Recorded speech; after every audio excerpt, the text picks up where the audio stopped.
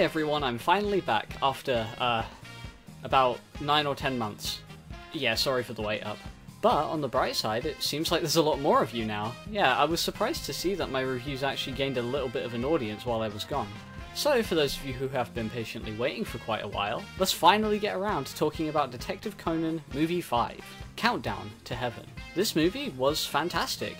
I'd say overall it's my second favourite so far. I didn't like it quite as much as Captured in Her Eyes, but it's not like it's leagues behind it or anything. I wouldn't have agreed with that on my first viewing, since the film didn't really click with me when I first saw it, but I rewatched it for this review and I ended up loving it a lot. The film mostly takes place in the newly built Twin Tower buildings, as Conan tries to solve a set of serial murders while the villain plots to blow up the towers. The film really excels with its emotional beats. Hybera in particular had some really great scenes, despite her plot not really going anywhere in the last act.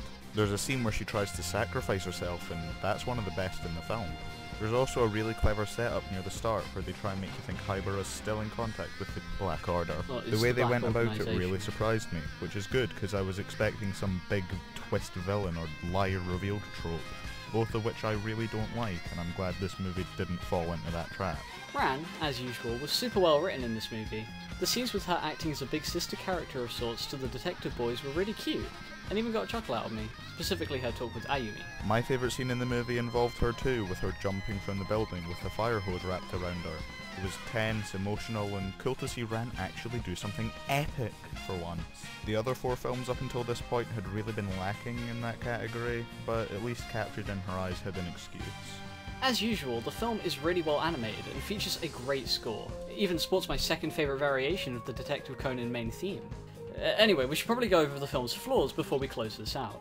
The villain in this film was really weak in both motivation and in the reveal. Yeah, I usually don't end up guessing who the villain is in these films, but this was one of only 3 times where I did, the others being the first movie and one you'll see later down the line.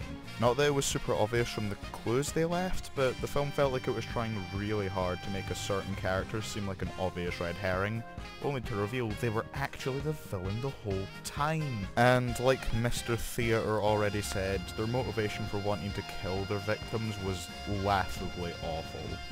But for more minor issues, while the detective boys were really good, half of their plot lines didn't really go anywhere. Ayumi and Genta had some pretty good moments. Ayumi's crush on Conan actually played into the film's climax, and one of Genta's throwaway lines actually comes back near the end, which was a surprise, but a welcome one.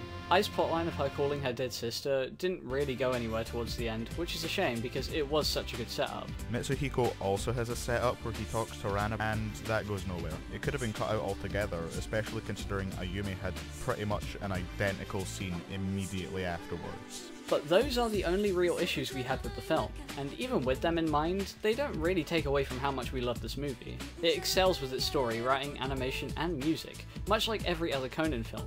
Easily my second favourite ones of the ones that I've covered so far. Yeah, I can agree with that, and I'd give this film a 9 out of 10. Yeah, same. I'd give it a 9 as well. Anyway, thanks for joining me on this one. Thanks for having me. I hope I get to come back at some point to go over my all-time favourite movie, Jolly Roger in the Deep Azure. Ah yes, Jolly Roger and the Deep Azure. everyone's favorite. You know, the one with the most consistently low ratings on like every website ever. Speaking of ratings, next time I'll be covering Detective Conan, The Phantom of Baker Street. The Detective Conan movie that every single review site seems to unanimously agree is the best movie of the bunch. Will I agree with this? Well, you'll have to wait and see. For now, I would highly recommend this movie to any fans of the franchise, or even those who just like mystery or thriller movies. This was a great ride, and that is one truth that will always prevail.